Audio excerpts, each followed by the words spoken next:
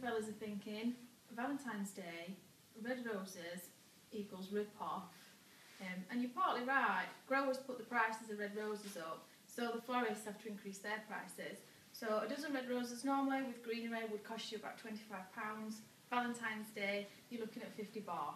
And don't get me wrong, we'll make you a right nice bunch, but I like to give my customers value for money.